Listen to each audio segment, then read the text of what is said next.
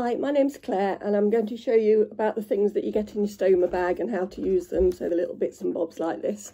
A lot of them are pretty much all similar. You get your stoma guide here, the sizing, very simple. You pop it over your stoma and whichever one fits with a very short couple of millimetres around the stoma, that's the one you use. So you don't want a big gap, you don't want it really tight because you could damage your stoma or cause granulomas. So pretty much exactly the right fit. A millimetre or two won't hurt it if it's a little bit bigger. Pelican do have one of these little guides. I think really what I would do with one of these is find your right stoma size on the guide and then pop the guide, the stoma one on here, cut it out, and then you can use that each time to cut your bag. So you can place it on top of your bag.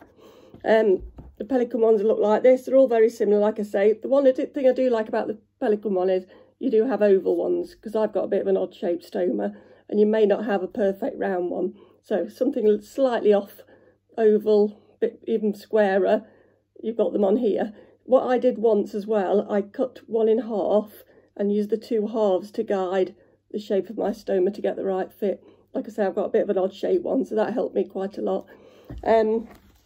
This little thing, you probably have seen these in the bags, in the boxes.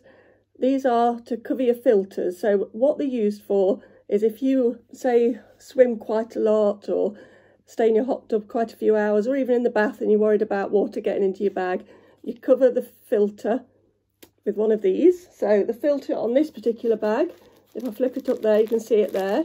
So you would actually stick it over there and that would protect water getting in the bag. I must say, I've never ever used one, never needed to. Even when I've been swimming or in the bath, I don't seem to get any water in. So, but some people would be comfortable popping that over the top, and that's what you do with that. Thank you very much.